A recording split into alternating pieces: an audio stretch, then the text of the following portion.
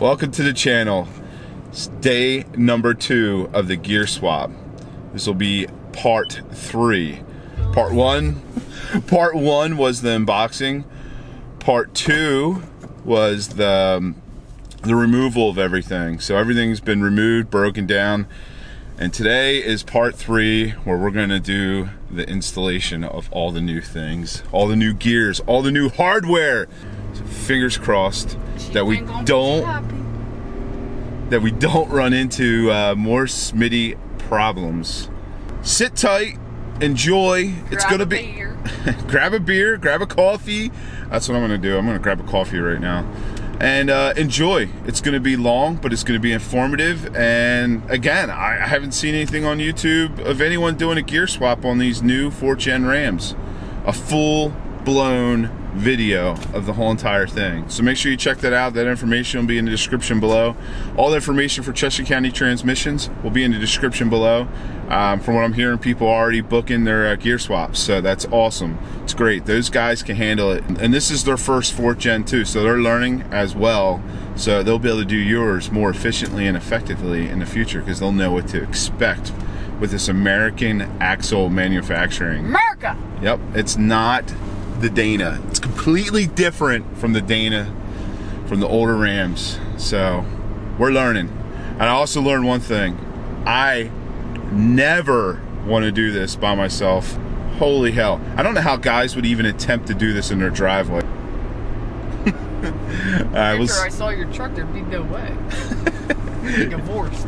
If you're following my Instagram story, you should see some of the pictures. But alright guys, we'll see you at Chester County Transmissions. Alright boys, want to give me a recap of yesterday? Yeah, so yesterday there was tons of fun. You guys saw it. We'll see it. We had all the hurdles we dealt with. So we kind of know what we're getting into today as far as what we're doing with our seals, how we're going to manage the front differential, the rear differential. The front differential, which is usually the easier of the two, ended up giving us the biggest curveballs. But again, it kind of all comes with the territory. So we have, let me go grab these real quick.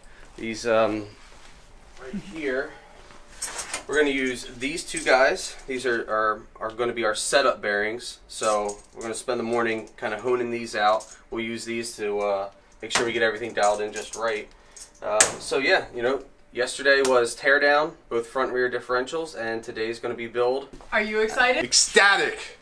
And I'm off to Target. Nope, she's helping. She's working today. She's ram beasting. Wrong.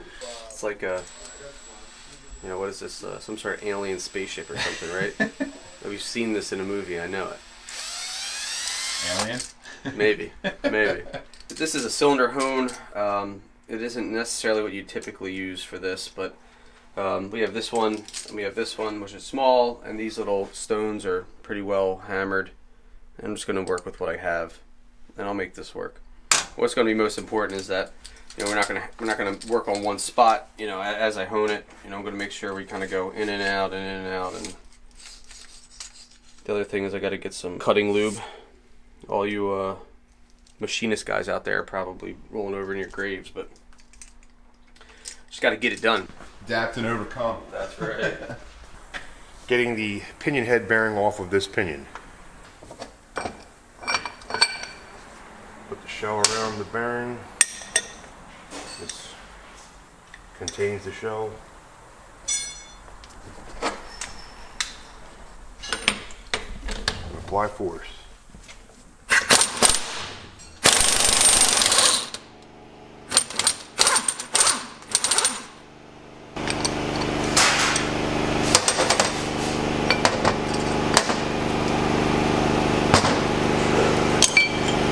There's the reason we're taking this bearing off.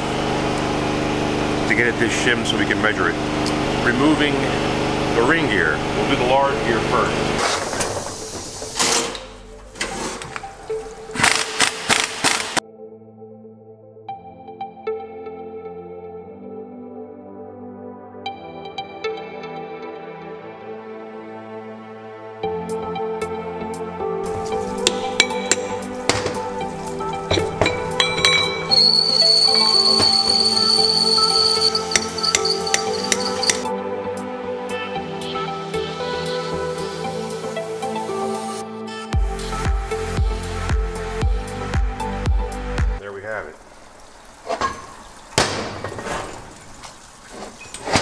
the old ring. This carrier, smaller, but there's nothing on this head of this bolt telling you which way it turns, so you assume it's a right-hand thread. If it has an L on it, it means it's a left-hand thread.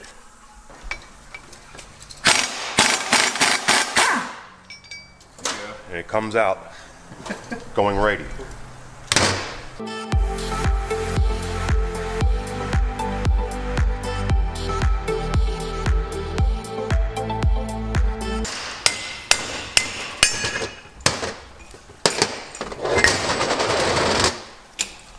Empty carrier. Just waiting on the new ring. How's the honing coming? Oh, it's a tedious process. It's not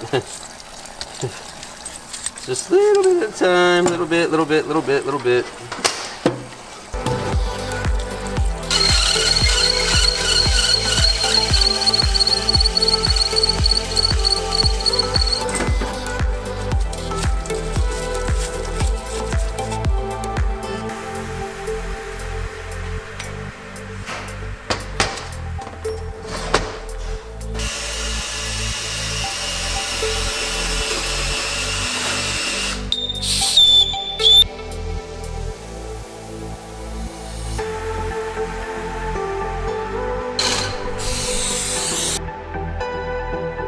Clean and dry. Okay, well, that far. You can buy, and again, you can buy them pre-made, but you have to know exactly which bearing you're going to be getting, you know. And sometimes you can't get them. There's definitely more aggressive techniques than that honing stone there, but the idea is, you know, we don't want it to be overly sloppy. You know, you want it to be a nice, snug fit as it slides down over the pinion, because during the setup stage, it's important that the orientation of the pinion to the ring gear is predictable. So if you would just get real crazy and just start hogging this thing out, and you just go to slide it over and it goes, that's new. Yeah, that's no bueno. That's no bueno. Yeah, no bueno at all. We have our honed out setup bearing.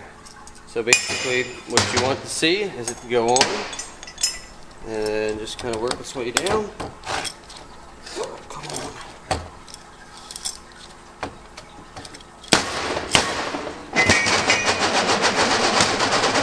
It's a snug fit, and you want it to be a snug fit. That's kind of the idea. You know, again, we don't want it loosey-goosey. Typically, these get pressed on and pressed off. So, and again, we want it to be snug, but the idea is to not have to press it off each time. What happened? Did it grow? Did it grow? Seriously. Did it grow? I mean, it's gonna go on, but that's not the point. Yeah, it slid right on before. Yeah. Well, it's on there now. Yeah, well, now I'm going to have to take it to the press and Now get it back off, but it won't. I mean, I don't expect it to be hard. I mean, the reality is, even if that I could even move it that far with just a little dead blow, it's clearly barely an interference fit. So, and that's what they call that, by the way, whenever you're pressing a bearing or any sort of metal object onto another metal object, and there's no other mechanical means of adhesion other than the two surfaces, that's called an interference fit. So when we press these on, if you've ever wondered why, well, the inner race doesn't turn and the outer one, you know, these are able to, and the inner one doesn't turn on that, it's because of, again, the interference fit. So, and that's what we're trying to get rid of by honing it out. And again, the fact that I was able to even hammer it on that far indicates that we got rid of a good bit of it, but we're not quite there, I suppose. I don't know how. I could just slide it right on, and then, Dude, it just then a slid. second later not go. But It literally just slid right on. And we're like, all right, we got to do this on the video. Take that back off. And he slid it off with his hands. And, well, there you have it. Good times. We're going to cook the ring. Yep. Is that what we're going to do? Basically, yeah, we're basically gonna cook the rim. We don't want our pancakes tasting like bread clean. Although I can't tell you the last time we've had pancakes here at the shop. It's a multi-purpose grill you got going on there. And we're gonna put this in the freezer.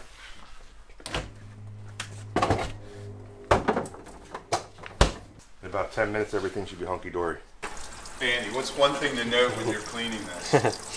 That when you tip it over, the torsion setup likes to just come apart. It just kind of falls out. Sometimes they do and sometimes they don't. This particular setup is pretty easy to come apart, and then when they do come apart, they don't always go back together the easiest because you're dealing with gear meshing. You know, this big guy has to mesh with all these little guys, all these little planets, and yeah, it just can be kind of pain in the butt sometimes. So I guess it is worth keeping in mind. Smells good in here. What are we cooking? We're cooking ring gear. And we've got the frozen carrier.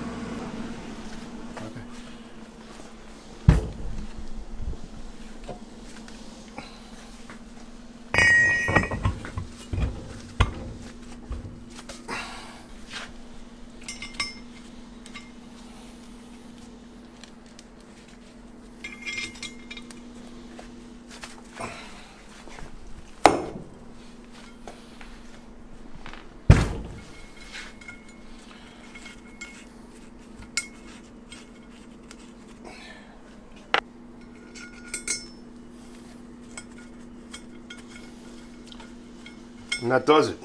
Just to make note, we're using the old bolts. Because yes. The kit came with new ones, we're just using the old ones to get it started. Neat trick? Yes. We'll be using that again shortly. Yes, we will.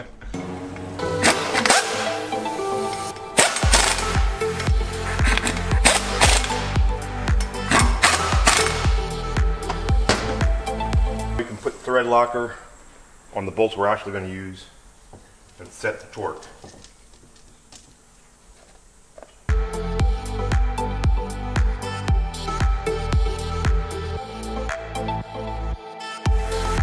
Something to keep in mind, the manufacturer was kind enough to put the L on there. The replacements don't have an L. There you go. Hopefully I don't have to take them apart again, but if I do, you guys are going to be doing it. That's great.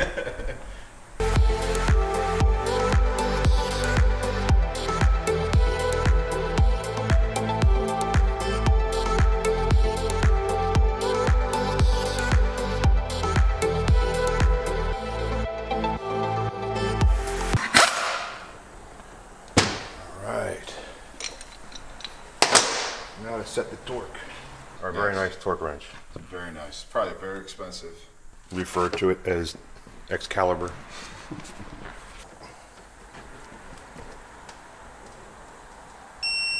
I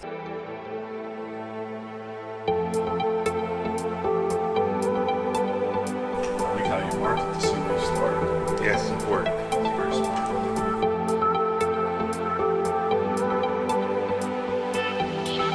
Does that thing even vibrate? It does. It gives a little shake.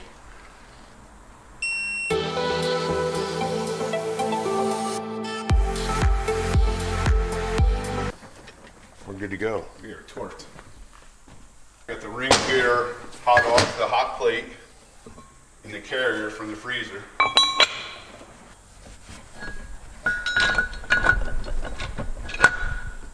Got it.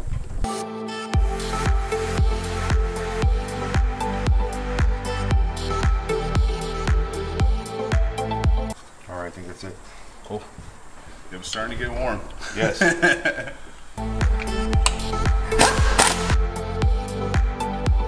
The rear didn't come with new ring bolts, so we're going to wash and reuse. Yes.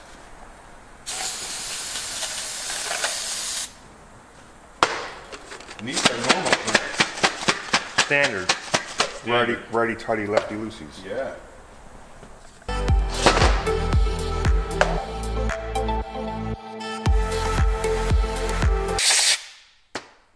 Thread lock these.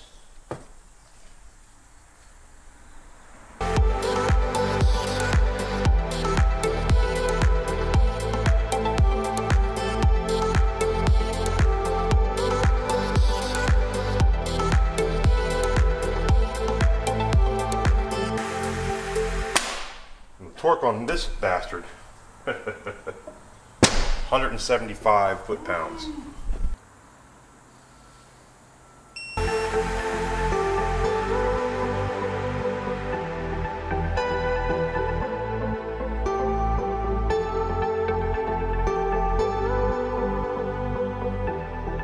and we are pressing the carrier bearings onto the carrier.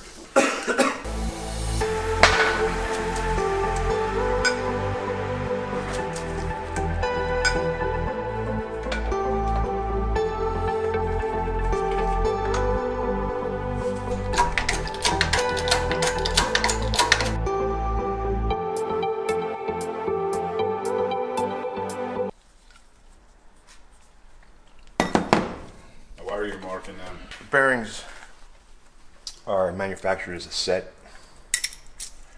It probably wouldn't be minimal harm to exchange the races, but it's just good practice to keep the race that was with that bearing.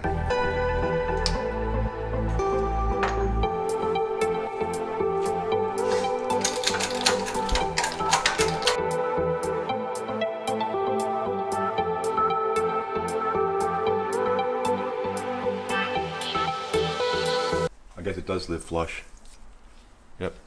All right.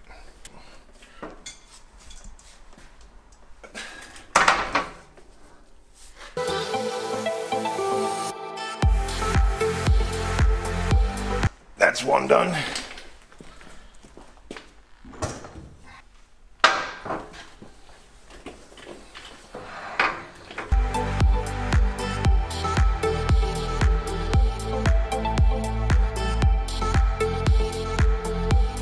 And there you have it. The big bad rear. And ready for setup and install.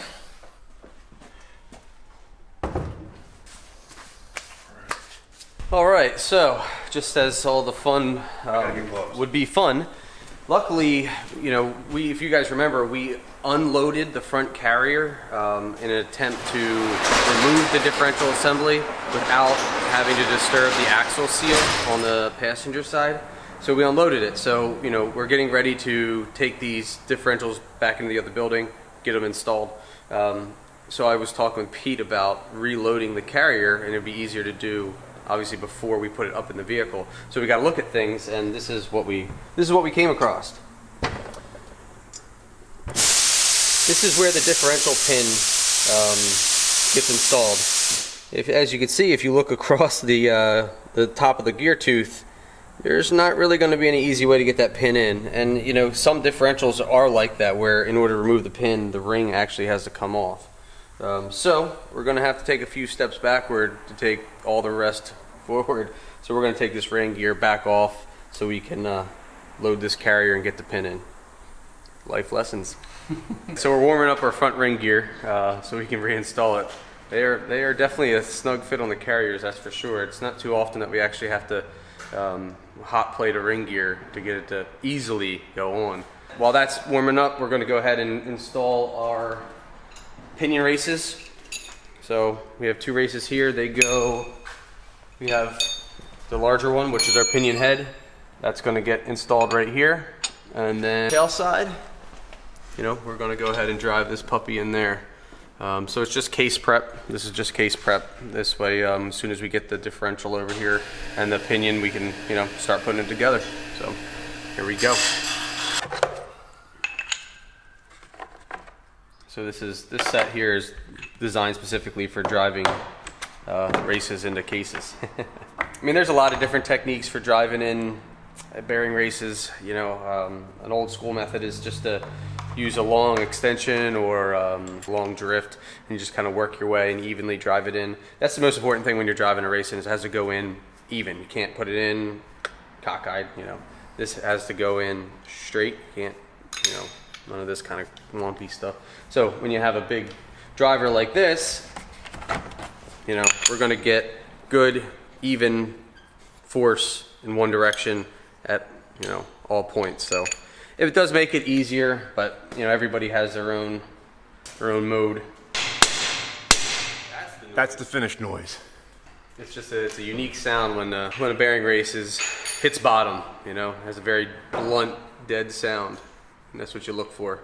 I mean, still you want to inspect it and make sure everything's good and flat. You know, kind of like we talked about a little bit ago, but it has its own noise. Once you've done enough of them, you can hear it a mile away. That's the install sound. On to the rear. Rear. Rear.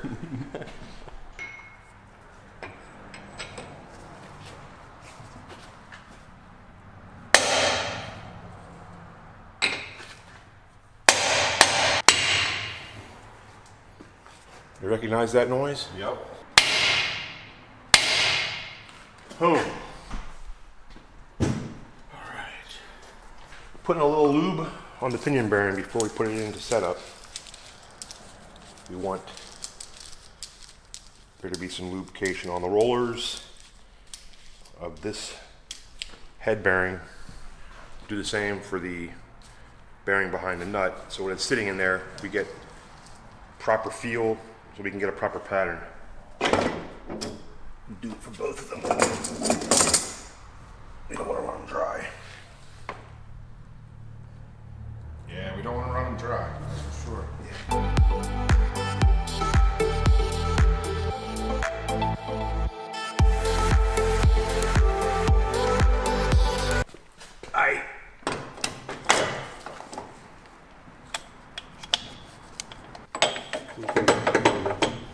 The flange, get the rest of it. Yeah. Dry run. So yep, note we're not doing anything with the seal. This is just the first step in getting an idea of what our pattern is going to look like. So no seals yet. Seals for final assembly.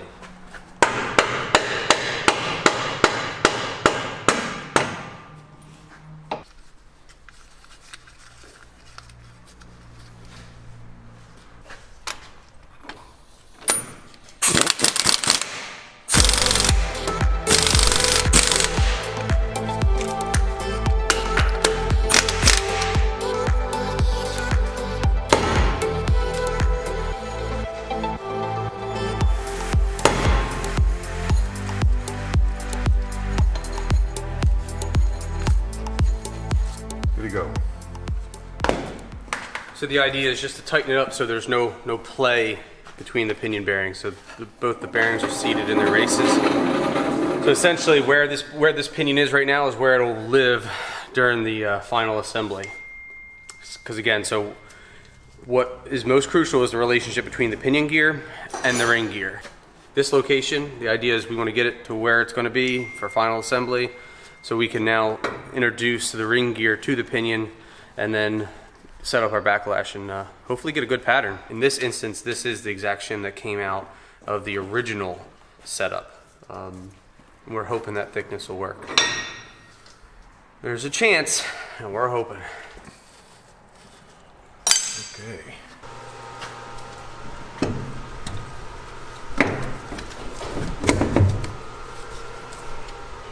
Still warm.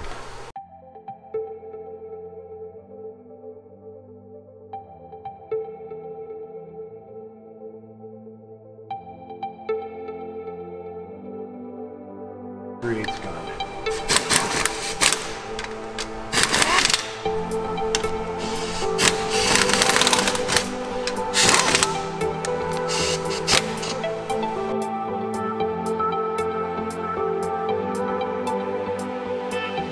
Now that the differential, the carrier, the ring gear is inside the housing, there are adjusters, spanners is what we call them, that are used to move the carrier assembly left to right. And that's how we establish what the backlash is. The backlash is a specification, every differential has its own. So right now he's just simply trying to engage carrier bearings with the spanner to stabilize the rear. Then what we'll do is we'll take the ring gear, we're going to move it up against, all the way up against the pinion to where we have zero backlash. So you'll see us do it when you try to rock, the ring gear. So we get to the zero, and then we'll begin to move it away from the pinion. So looking at it, we'll be moving it to the left to get our backlash adjustment, and then we'll cinch her down from there and run a pattern.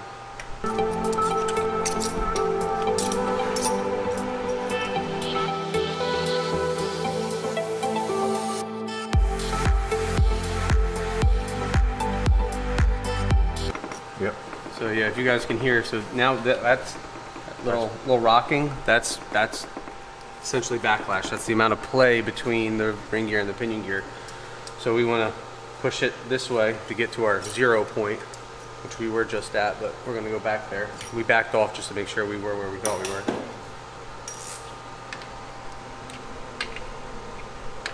So again, I mean, in this step here, these carrier cap bolts can't be tight because the spanner in there won't be able to rotate.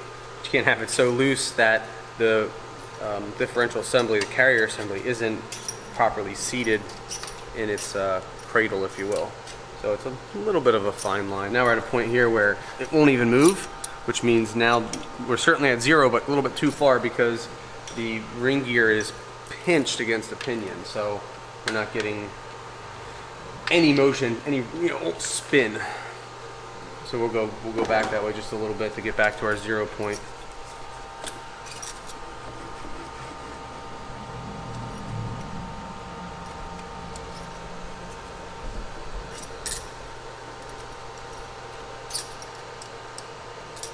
These are our races, carrier races. They're essentially living right here in the differential assembly. So what we're trying to do is we want to make sure as we move it that this race stays fully seated on the bearing. We don't want it to be loose like this. So we need the whole assembly to move and stay seated in the outer race. A little tricky, but it's not that hard. You gotta be conscious of what you're doing. Seems like 0 to me. Yeah. You can kind of get a feel for what, what 6 thousandths is backlash. So. And that's the backlash for this, 6 to 10? 6 to 10 is the spec for this. Again, you guys might as well see, we're using our handy dandy installation instructions. Don't leave home without them. So yeah, our spec for we're 9 1/4, right? So backlash up here at the top, BL, it's in thousandths of an inch. So we are at 6 to 10 thousandths.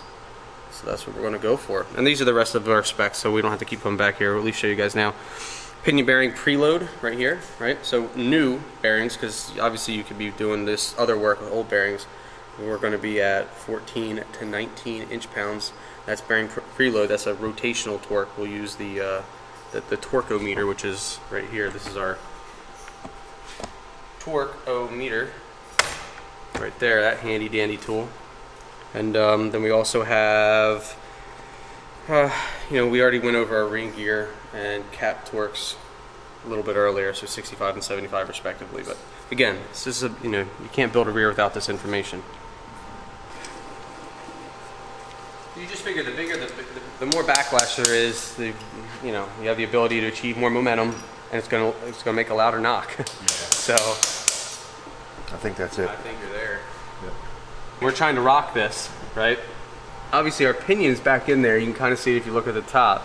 And so there's a pinion flange on the other side, and we can turn it this way too. But when it gets really a tight backlash, you really have to hold the pinion flange to really stabilize it, because it's just very, very difficult to measure otherwise, because everything wants to just move. You grab it and it all goes. So, all right, dial indicator time. So the reality is, guys, if you ever go to a shop and you want to have them build you a rear, there's just a few tools that you better ask them. Don't ask them if they have these tools specifically. Just ask them to list the tools that they're going to use to build your differential. If they're not saying things like dial indicator, torque-o-meter, you're probably at the wrong place. We're going to do our measurements from 3 spots, Pete. Yeah.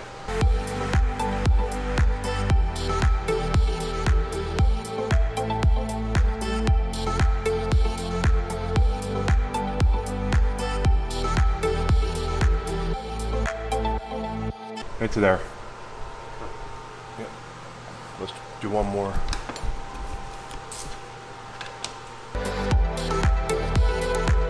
It went away. Yep. So it was a little too loose. No, that's why you do it. Yep. That's why you check that.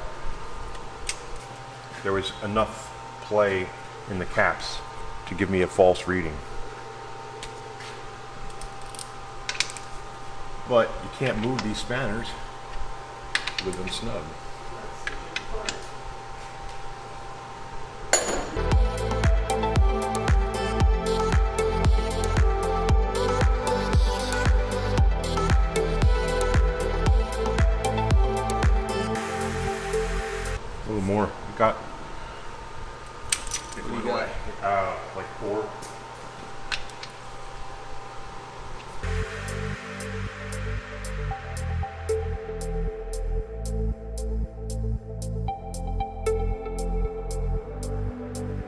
It was a lot of back and forth, but we finally got it to 8, right, Pete? 8 is where we want to be, right? Between 6 and 10. Nice. One more spot.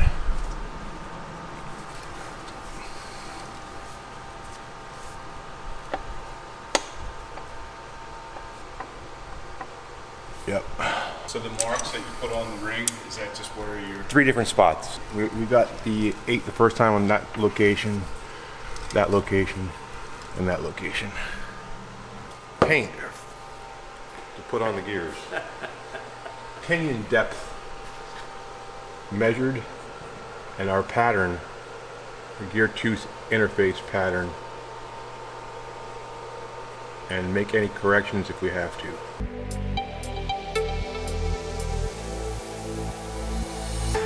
Our Lady of Blessed Acceleration.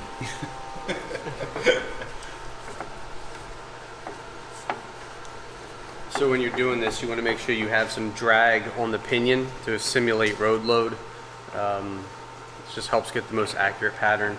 And we're going to look, there's 2 profiles to the tooth, the drive side and the coast side. The drive side is the most important. Not that the coast isn't, but we're going to be more critical of the drive side. So drive side. Yes. Coast side. And by George. Could we get any better than that? I mean, that's completely on the money. So just to go over again some of the crucial aspects of a tooth pattern. So we'll start on the coast side here. So if you look up on the coast side, you'll see that there's that sharp line about 7/8 of the way down the tooth.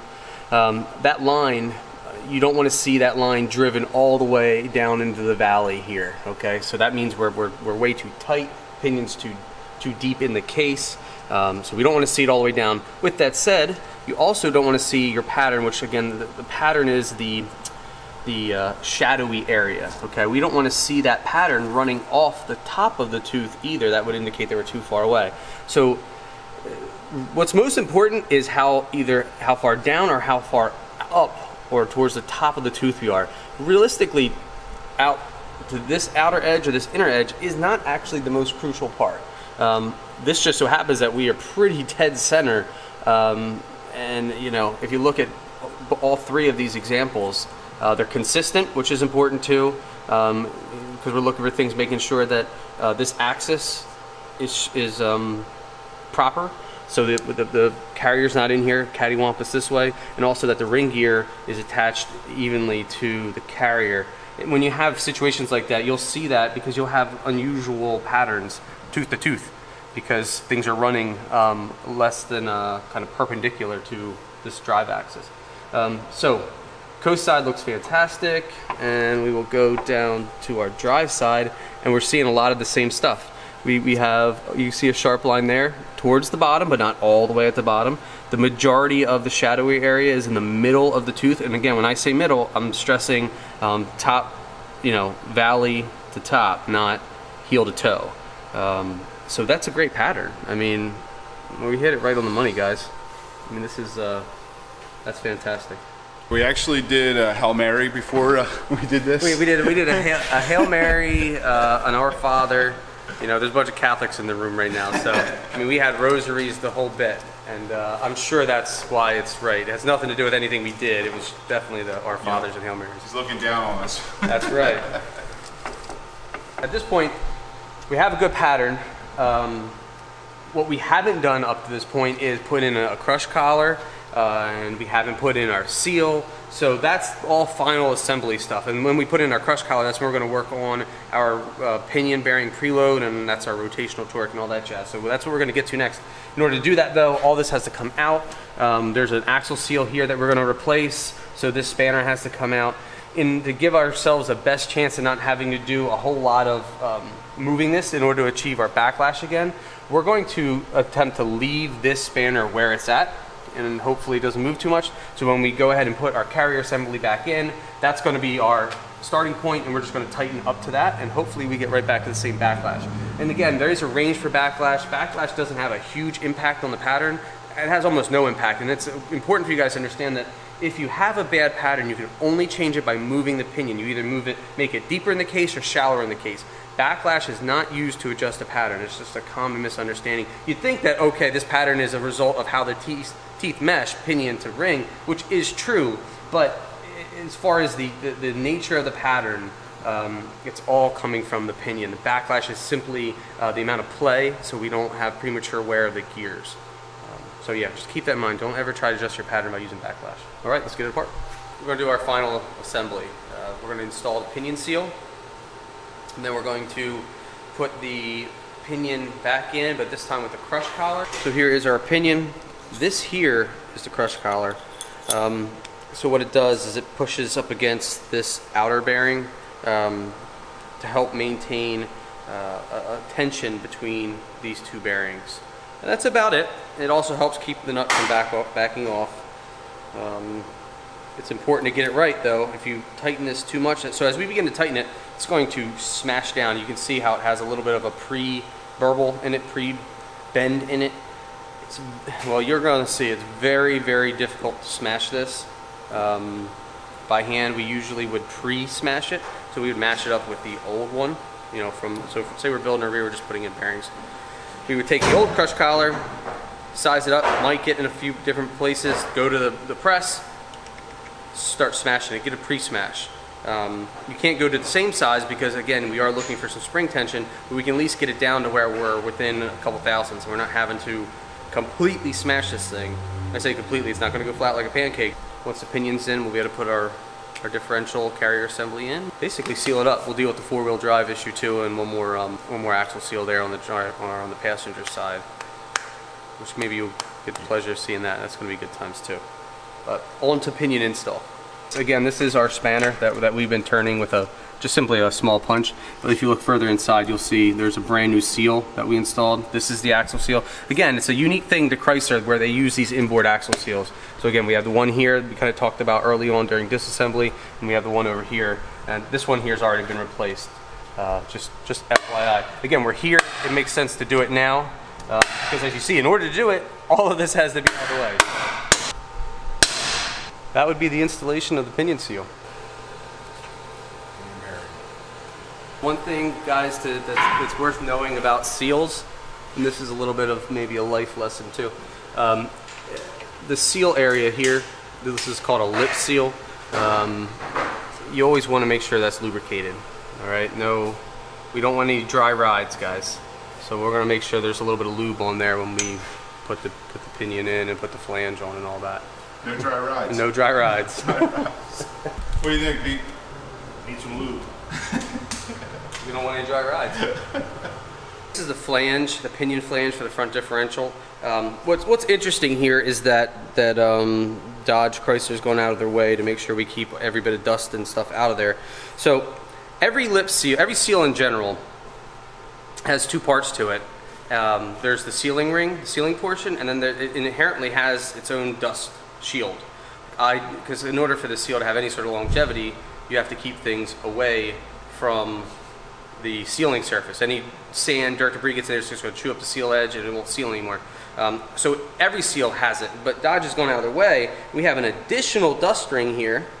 Okay, so we have this here. We also have this solid metal protector to keep debris and whatnot away from it. And then also, this is what you typically see, this extra ring, the shiny portion on the outside. This is actually installed over top of the forged flange. And usually when you see this, you would call this a seal saver, essentially, because what happens is when seals wear in over time, they create a groove. Sometimes that groove's so bad that you can't just simply install a new seal, and because you need a new sealing surface. So by having this here, this can be removed over time and the new one put on. You don't have to actually replace the whole flange, so it's a pretty neat. It's just awesome that they went through this much trouble. You don't see that with most applications, so just some FYI. Best thing we said about Ram this whole video. I don't know if that actually makes it any better, but yeah, this works.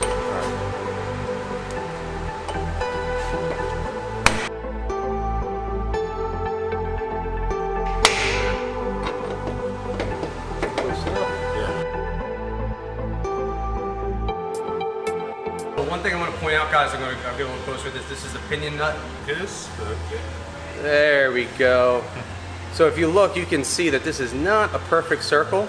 It kind of has portions of it that are flattened here in the center here. You can see them, maybe. Kind of got some focus going there. In either case, this is a self-locking nut. It doesn't require any sort of Loctite, but we are going to use Loctite because, after all, We have it. and why not, right? We're just going to play it extra safe, use some Loctite. Just so I wanted you guys to be aware. Now you see there's no flange on the bottom, so this one's going to require a washer. If you ever see a nut without a flange, it has to have a washer. Just keep that in mind too.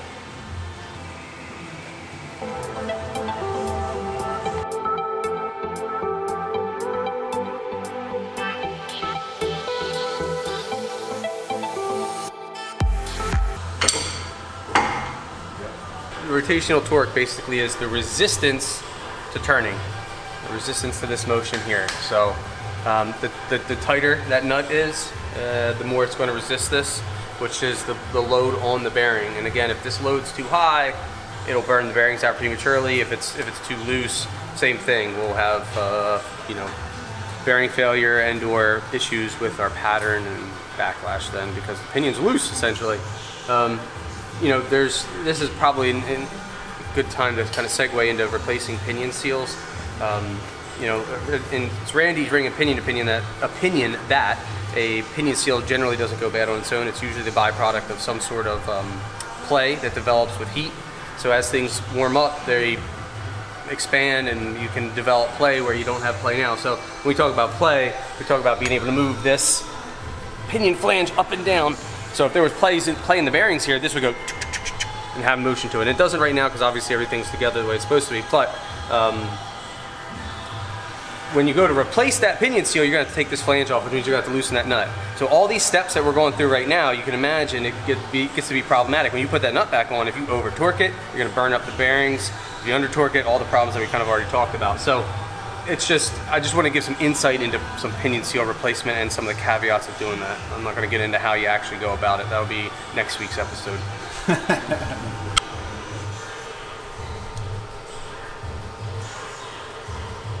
10. 14 to 19. So we have 10 inch-pounds of rotational torque or resistance to rotation.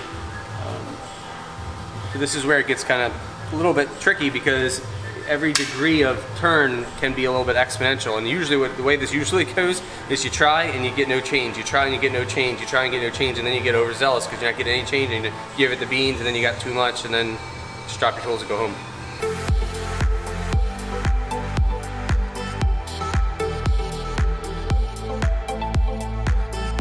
Went from 9 to 10.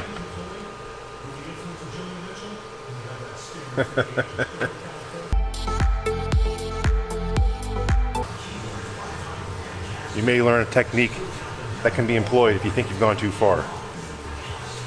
You know, it's just, again, once you start making changes, differences in that torque, it happens quick, and that's why you have to keep going little bits at a time. It just is very different from the last time. Wow. Yep. Normal technique, really. How much, what is it? 28. 28. Just like that. Just like that, right?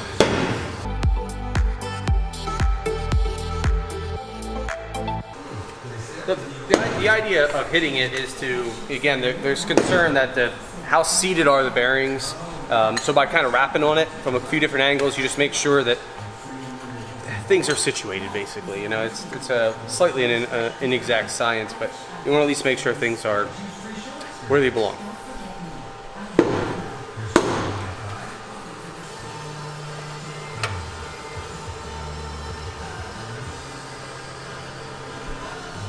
$18. 19. Pretty good.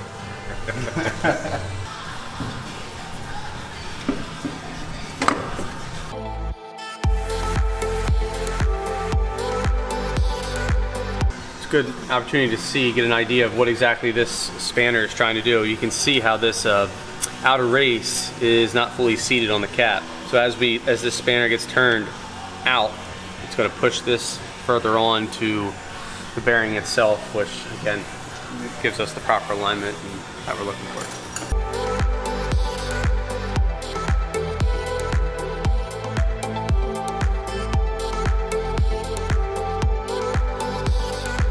So if you recall from earlier, when we had this ring gear installed on the carrier, we had an issue with getting the pin in. And the reason is because this is it's a taller ring gear. It's profiled this way. It's taller, so it's in the way. If you remember earlier, we were able to get that pin right out. What that also means though, is if you can think of the center line of the pinion, that center line of the pinion isn't going to change as far as its relationship to this housing is concerned. With a thicker ring gear, that's pushing the whole carrier assembly further that way. By pushing the carrier assembly further that way, it's pushing the carrier bearing further that way, which means the orientation of the spanner relative to the center line of the housing is going to be further that way. So here is where a little modification is going to have to come into play. So this right here, this is the lock for the spanner, okay? It goes into the little holes there and keeps the spanner from turning on its own. That's what one would look like in new condition. Can you pull that one back out? You can see what we did. Because it wouldn't fit. The thickness of the steel would not fit. So can you show the what you ground off? It's not going in. This one here, so you can see we just made it overall diameter of the steel a little bit smaller, just to the grinding wheel. This way it'll fit in there and lock the spanner as it should. Just another thing you guys are going to run into if you guys are choosing to do this swap yourself.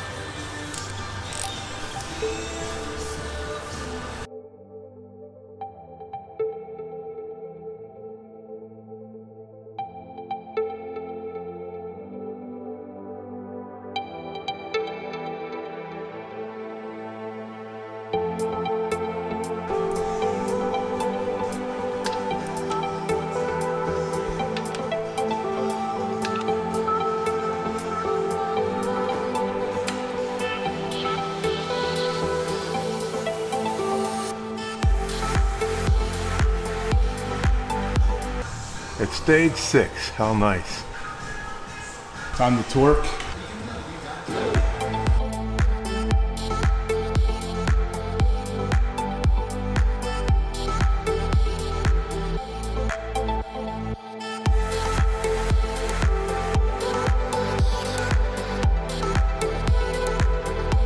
%, still on the money. See? So I mean, our pattern's very much so in the center of the tooth. On the drive side looks good. Again, it's not running off the top. Like it would be, I'll go ahead and muddy it. It would smear that top edge. This top edge would be gone. Paint would be gone if it was running off the top of the tooth. And it's not, you can clearly see, on this tooth here, there's a clean, very clean paint edge at the very top. Same thing here. Then we'll go to the coast side and look at the coast side. I mean, this is the stuff of textbooks. There you have it. That's a that's a really good pattern. Really, really good pattern. We're good to wrap this baby up. The front, that is. Not that there's not a whole lot more to do to even wrap the front up, but as far as the differential, the build, we got all of our torques are right, our backlash is right, our rotational pinion preloads right. We have, all of our adjuster locks are in place. Our carrier bolts or carrier cap bolts are torqued to spec. Yeah, I mean, just the whole bit. The whole bit. We have typically, so here's our two dots. Our two dots, we use that's for right. That's the right-hand cap. So we got our two dots on the right-hand side. Yeah, I mean, it's all there. So Andy got the axle back in place on this side. Yeah, so we can install the axle seal. It's just got to go inside. Right there. We're going to attempt to put the axle seal in with, what tool number is this? Special tool? I think this is special tool 38J74. Okay. All right. Just check. All right. And then we're going to put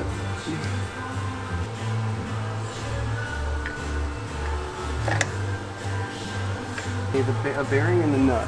Right there. Towards you.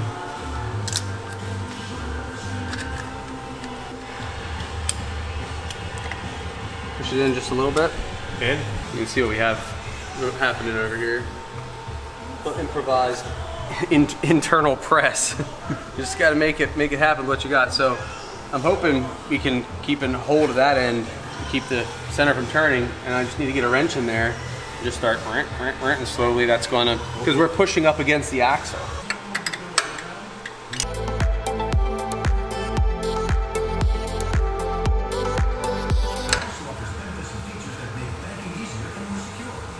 Keep her there. I think that's a good example of some innovation. Here's our gear. Axle spline, intermediate shaft spline. You can't put it in wrong. Contrary to popular belief. So there you go. It's in the hole.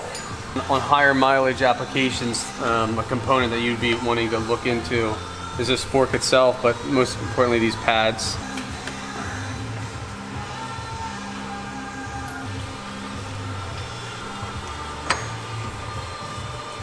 Obviously when you're installing this, you want to make sure that the fork goes over the collar. Otherwise it won't work.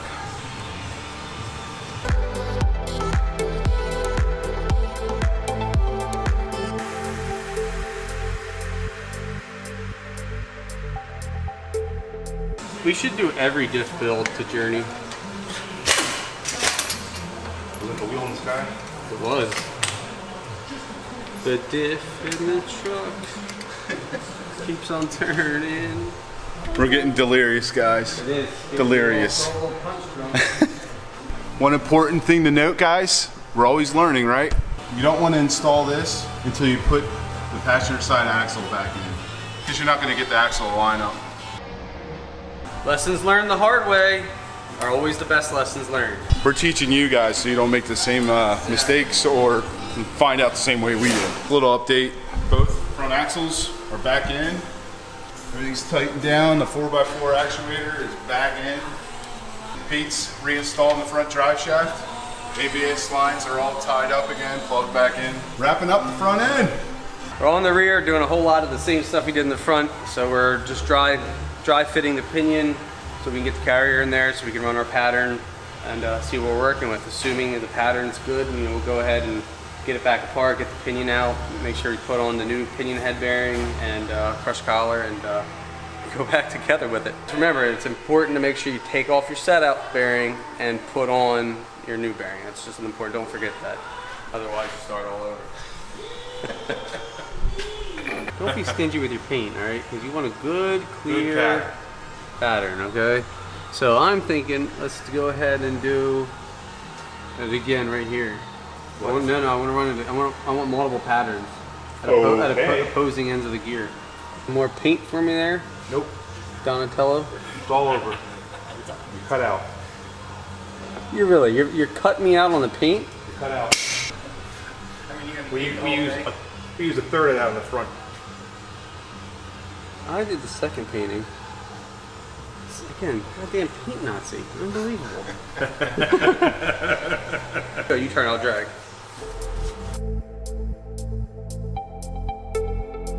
We have a nice defined line that isn't buried in the gear tooth. We have the pattern, you see our shady spot. We also have towards the top of the tooth, we have a nice paint line.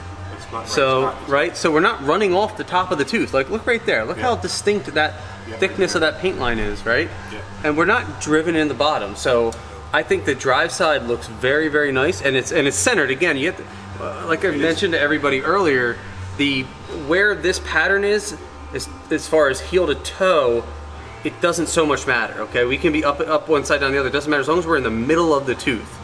So the contact pattern on the drive side, I think, looks fantastic. Really, looking at it over and over and over, I don't see an issue with it. Now, so let's look. This will be a good opportunity. But look at the coast side. So what we'll talk about on the coast side is everything that I've been talking about. So for example, I want to find a good one. Let's get right in here. This is a decent one. Even these ghost teeth I call it a ghost tooth because we didn't actually paint this tooth, but we are seeing impressions on it, right, from paint that carried over. So we'll look at this one, we're going to look at this one and this one. Here you can clearly see all of our shadowing happening right here, right? But we do have a nice line, right? So still, just like on the drive side, we're not driven down into the valley. So we have a nice line right there, okay? And the same thing here, we're not really coming off. If there's an argument for coming off the tooth, it's very, very far out here at the end. So this pattern would be here. This is this pattern. So it's off the edge of the tooth, but on the coast side. But it's off the end, right? Heel toe, we're off on the end. So we're not driven down in the bottom, because we can clearly see a nice line here, right? So we're not driven down. We're not just washing off the top. I mean, look, we have a nice paint line the whole way up to about right here. Every single tooth, right here. So we can draw our line, we're whoop, off there, here, we're off there. Find another one. You know, so we go, right? I mean, everybody can clearly see this line right here, right? So, given the depth, and you can see the depth here when we see our line right here. So, you know, again, this is where we're at, and we can look in the book and you can see that that's an acceptable pattern. Yep. So, is it slightly off the end of the tooth? Sure, but that's not what matters because we're not so much, you know, front to back isn't the issue. It's, you know, valley, flank. It's fine. And it's on the coast side. And coast side is less significant, but even if this was on the drive side, this would not necessarily be problematic. We did it in two separate spots because we wanted to see if there was going to be any sort of deviation in the pattern. That's a really, really nice drive side. I mean, you know, very, very clear line right here, right? And then you just nice pattern right here. Yeah, it looks really, really good. Bad. I mean, that's not an unacceptable. What we're seeing on the coast side is not in any way an unacceptable pattern. We can look at it in the book, but we'll save that for another morning.